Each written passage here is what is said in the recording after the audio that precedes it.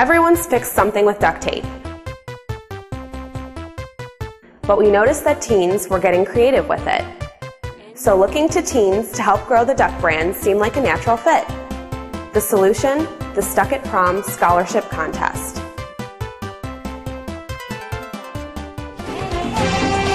CNN Headline News 24/7. You asked for it. You got it. The viewer quick pick story of the day is sticky business. It's in almost everybody's house. 2 kids made a mint off of duct tape. The Arkansas teens won college scholarships thanks to a duct tape prom dress and tuxedo. No way, I know. They used 25 rolls of duct tape for their outfits, which you can see are pretty intricate, look pretty good. They say the project took about 4 weeks to make.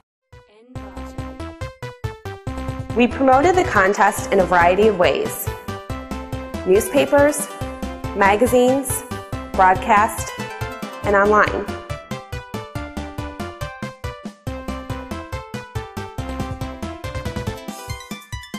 As a result, more than 5,000 students have competed in the Stuck at Prom contest. One school even hosted its own duct tape prom.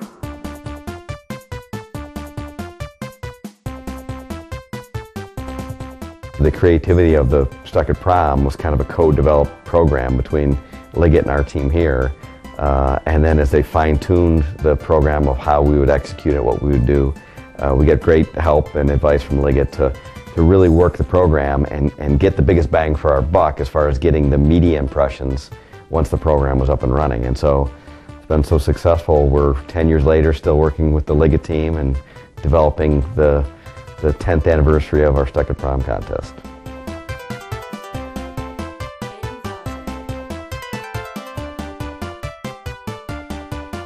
What started as a PR-generated contest has grown into a student-driven phenomenon.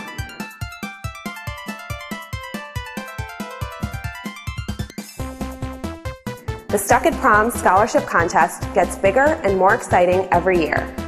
Look for our next round of Stuck at Prom winners.